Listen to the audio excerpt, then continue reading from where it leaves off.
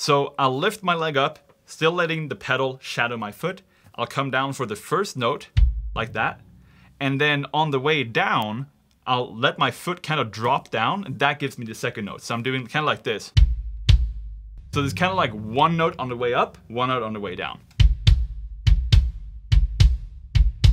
And this is similar to how Annika does it. The little difference that my body just kind of naturally started doing was, especially at quicker speeds, I kind of ankle my heel a little bit inwards towards the snare.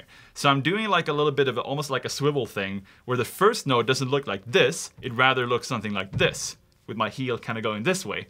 So that's the first note, and then the second note comes down that way, like that. So that's the motion that I like to use. You'll see it especially when I try to do it at quicker speeds.